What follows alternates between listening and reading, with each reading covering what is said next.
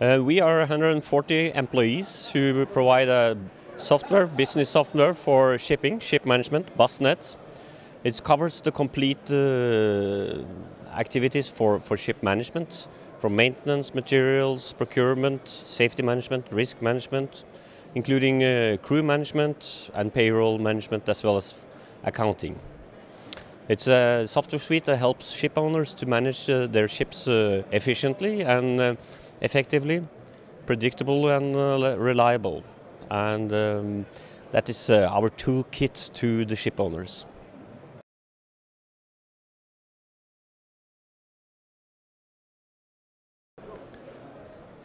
In December last year, we released our latest BusNet version. It comes with a range of new modules and features, and covering mobile applications for maintenance, material management, procurement, safety management, etc. It comes with a new environmental log, ship log for the EU MRV requirements. And we have developed a range of web solutions with it and dashboards, innovative dashboards for management to keep a good transparency and control of the ships, actually. Additionally, our R&D manager, or head of R&D, he attended the Microsoft Build conference now recently in Seattle. And we have got confirmation that we are in a very good spot for a cross-platform capability, and that builds a very great future for us.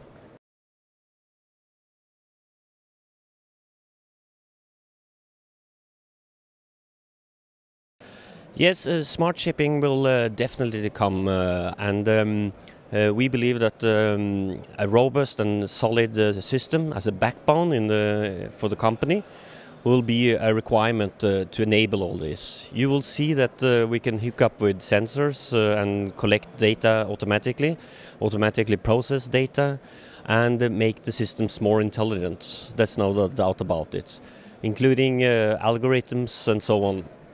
But the basis for all this, and the key enabler, we believe, is a solid, robust and modern ERP solution as a backbone for the company. Without that, you will not be able to achieve it. We are already looking into areas like predictive maintenance, intelligent purchasing, intelligent crew planning and resource forecasting, as well as dry docking and cost control in that area.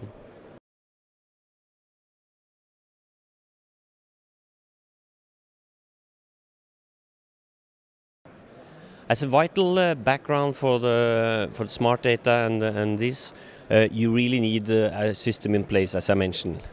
Then you need to create some value. I think there the ship owners cannot give away their value creation to all the different suppliers and be dependent on them. They have to be involved in this themselves and find examples and practical use of the various data and so on.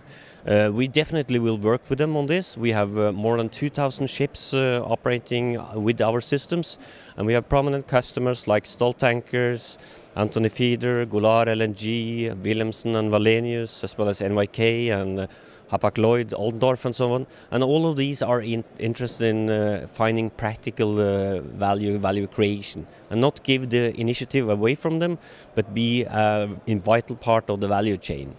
So together, I believe that such smart data, use of big data and Internet of Things, we are creating together with our customers. I think they need to think about ship management in a holistic point of view. They need to take control of their processes, and then they need to team up with a software supplier who has the capability and the capacity to develop along with them. I think they have to be part of the value creation, part of the innovation, and develop solutions with them on a modern platform, a solid, robust platform. We believe that we can be such a partner, of course, and we believe that there is not, in digitalization of shipping, there will not be one winner takes it all. We believe that the ship owners themselves will be part of the value creation and not give the initiative away to one or two suppliers who will then grab much of their own value creation.